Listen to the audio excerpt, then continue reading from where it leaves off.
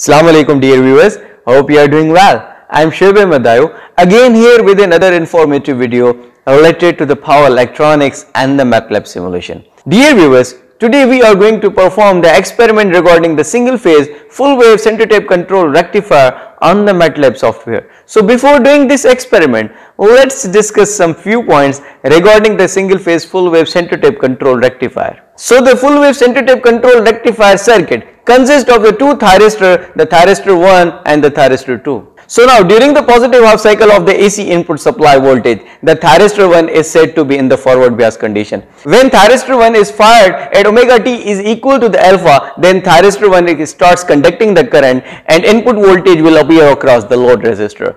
At omega t is equal to the pi, the current through this SCR1 or the thyristor 1 becomes 0 and it is turned off. During the negative half cycle of the AC input supply voltage, the thyristor 2 is said to be in the forward bias condition while thyristor 1 is in the reverse bias condition. When thyristor 2 is fired at omega t is equal to the pi plus alpha, then thyristor 2 or the SCR2 start conducts the current and input voltage will appear across the load resistor. And at omega t is equal to the 2 pi, the current through the SCR2 or the thyristor 2 becomes 0 and it is turned off. So dear viewers, without wasting time, let's do the simulation regarding the single phase full wave center tape control rectifier on the Matlab software. Dear viewers, our main objective of this experiment is to implement this single phase center tape control rectifier connected with the resistive load circuit diagram on the Matlab software. So the phase control for the both half cycles of the AC input supply voltage is now possible in the case of the single phase center tape control rectifier connected with the resistive load. Okay, so now you can see this circuit comprises of the two number of the SCR and that are connected with the secondary winding of the transformer. This is the SCR1 and this is the SCR2. Now you can see these are the input sinusoidal voltage waveform, okay, and these are the output DC voltage controlled waveform, okay, that can be obtained across this load resistor. Okay, so now during the positive half cycle of the AC input supply voltage, okay, now the thyristor 1 or the SCR1 is said to be in the forward bias, but when SCR1 is fired at omega t is equal to this alpha, okay, so now thyristor 1 or the SCR1 starts conducting and the input voltage will appear across this load resistor. And at the pi, as you can see in a sinusoidal waveform, at the omega t is equal to the pi, the current through this SCR1 becomes 0 and it is turned off. So now during the negative half cycle of the AC input supply voltage, the SCR2 is said to be the forward bias. Now when SCR2 is fired at omega t is equal to the pi plus alpha, okay, now this SCR2 conducts and input voltage will appear across this load resistor. Now at omega t is equal to the 2 pi, the current through this SCR2 becomes 0 and it is turned off. So dear viewers, we have to implement this single phase center tape control rectifier circuit diagram on the Matlab software. So go to the power library. Components we require for the simulation of the single phase full wave center tape control rectifier are AC voltage source we need transformer, we need the ground,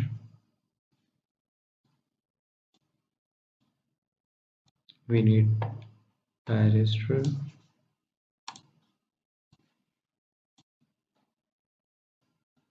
we need the voltage measurement block,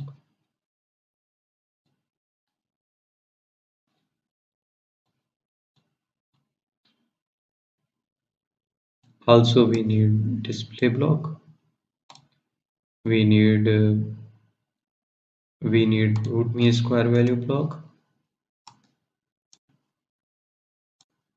So now assemble the circuit as per the circuit diagram. Connect this AC voltage source to the winding 1 of the transformer, so that can be called as the primary winding, okay, and also connect the ground with the negative terminal of the AC voltage source, okay, And if we want to measure the voltage across the primary winding of this transformer, so connect the voltmeter in parallel across this primary winding of the transformer. So this voltmeter would give us the primary voltage. Okay, primary voltage. Okay, make it center tip transformer. Okay, so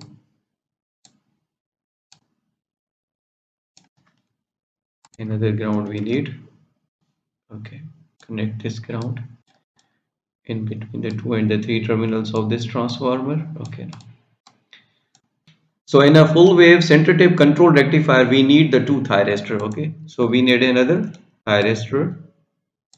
Okay, now make it R.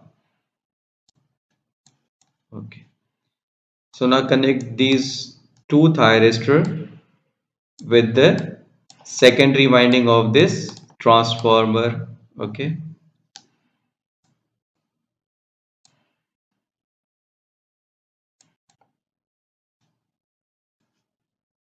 so now connect the load resistor with these thyristors. Okay, we need another ground. Okay, now for providing the gate pulse to this thyristor in the Matlab, so we need the pulse generator block. Okay, so go to the Simulink. We need this pulse generator. Okay, now connect this pulse generator with this thyristor 1. So this can be denoted as the SCR 1. Okay, and this is our SCR 2. Okay, also we need another pulse generator. Now this pulse generator will provide the firing angle to the gate of this SCR2. Okay, now this is the first pulse generator.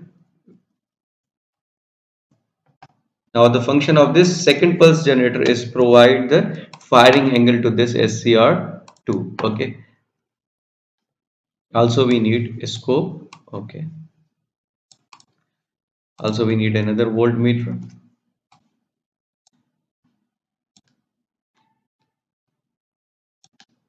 So now go to the parameters of the scope, make it 2 number of the ports. Okay, now this second port of this oscilloscope would give us the control DC output voltage waveform in the case of the single phase center tip full wave control SCR. Okay, and connect this first port of this oscilloscope before the SCRs.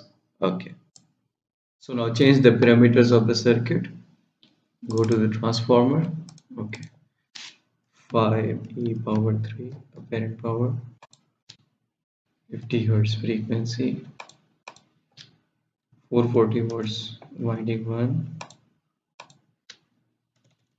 220 volts for winding 2, and again the same parameters for the winding 3. Okay, apply.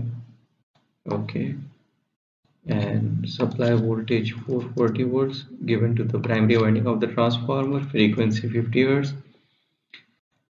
Go to the RMS value block, make it 50 Hz frequency, change the value of the resistance, make it 100 ohm. So now our first objective of this experiment is to apply the firing angle to the gate of this SCR1. When alpha is equal to the 45 degree, then SCR1 starts conducting the current and input voltage will appear across this load resistor. Okay, so now go to the pulse generator setting of the thyristor 1. Okay, and here amplitude is the 1, frequency is our 50 Hz, so T is equal to 1 over F, so 1 over 50 is equal to 0.02 period in seconds, pulse width is 1. Okay, so now how to calculate the phase delay? Okay, in the Matlab, so our alpha is 45, so formula is alpha divided by 360 multiplied by 0.02, which is the time period in seconds. So here alpha is the 45 divided by 360. Okay, multiplied by 0.02 in seconds. Apply. Okay.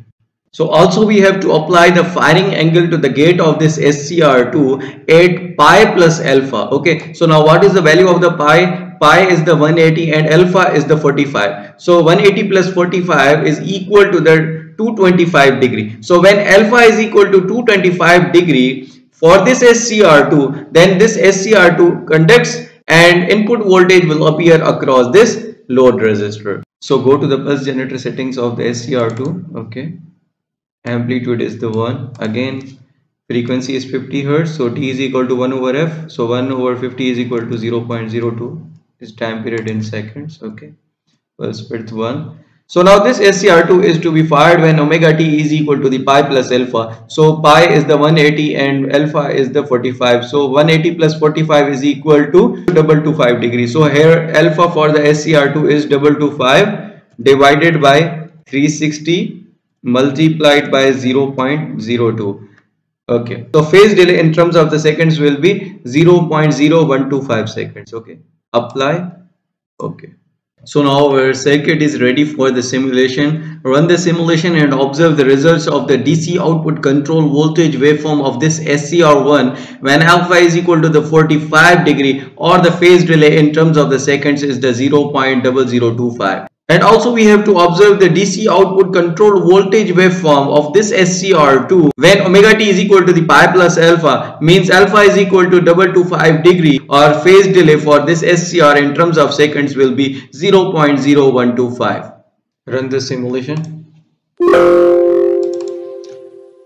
Okay, so now these are the results of the input and output voltage waveforms. Okay. So now this yellow waveform is the input sinusoidal voltage waveform. Okay. So now this blue waveform is the DC output control voltage waveform when alpha is equal to the 45 degree for this SCR1 and also when alpha is equal to the 225 degree for this SCR2. So now during the positive off cycle of the AC input supply voltage, the thyristor 1 or the SCR1 is said to be in the forward bias condition. When SCR1 gate is fired at omega t is equal to the alpha, means here alpha is equal to the 45 degree. So now what happened, this thyristor 1 or this SCR1 conducts and input voltage will appear across this load resistor, and when omega t is equal to this pi, the current through this SCR1 becomes 0 and SCR1 will be turned off. So now during the negative off cycle of the AC input supply voltage, the SCR2 is said to be in the forward bias condition. Now when SCR2 is fired when omega t is equal to the pi plus alpha, now here pi is equal to 180 degree and alpha is equal to the 45 degree. So now alpha here for the SCR2 will be 225 degree and hence it conducts the current and input voltage will appear across this load resistor, and when omega t is equal to this 2 pi, the current through this SCR2 will become 0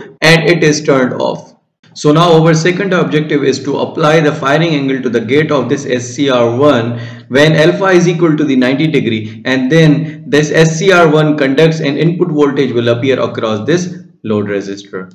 And also we have to apply the firing angle to the gate of this SCR2 when omega t is equal to the pi plus alpha. So value of the pi is the 180 degree and plus alpha is equal to the 90 degree. So here the alpha for the SCR2 will be equal to that 270 degree, and hence this SCR2 starts conducting the current and input voltage will be appeared across this load resistor. So go to the pulse generator setting of the SCR1. Okay. So now here alpha for the SCR1 is the 90 degree. Okay. Apply. Okay. So now go to the pulse generator settings of the SCR2. Okay. Now this SCR is fired when omega t is equal to the pi plus alpha. So the value of the pi is the 180 degree and alpha here is the 90 degree. So 180 plus 90 is equal to 270 degree. Means the alpha for the SCR2 here will be 270 degree. Apply. Okay. So now our circuit is ready for the simulation. Run the simulation and observe the results of the DC output controlled voltage waveform of this SCR1 when alpha is equal to the 90 degree or phase delay in terms of seconds will be 0.005. And also we have to observe the results of the DC output control voltage waveform of this SCR2 when omega t is equal to the pi plus alpha. So value of the pi is 180 degree and alpha is the 90. So 180 plus 90 is equal to 270 degree. So alpha for the SCR2 here will be the 270 degree. And phase delay in terms of the seconds for this SCR2 will be 0.015. Run the simulation.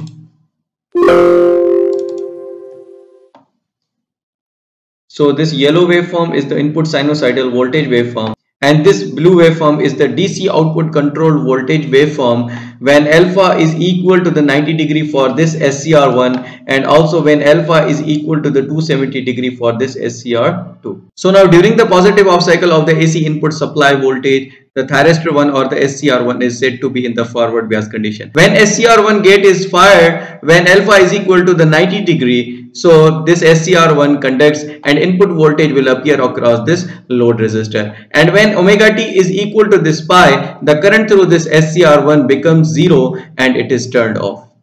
So now during the negative off cycle of the AC input supply voltage, the SCR2 is said to be in the forward bias condition. When SCR2 is fired at omega t is equal to the pi plus alpha, so the value of the pi is 180 degree and alpha here is the 90 degree. So alpha here for the SCR2 will be 270 degree and SCR conducts and input voltage will appear across this load resistor. And when omega t is equal to this 2 pi, the current through this SCR2 will be 0 and it is turned off. So dear viewers, this was the simulation regarding the single phase full wave center tape controlled rectifier that we have done on the Matlab software. So dear viewers, this was the experiment regarding the single phase full wave center tape controlled rectifier that we have done on the Matlab software, in which we have observed the results of the input sinusoidal voltage waveform and also observed the DC output control voltage waveform at the different firing angles using oscilloscope before and after the full wave center tape control rectification.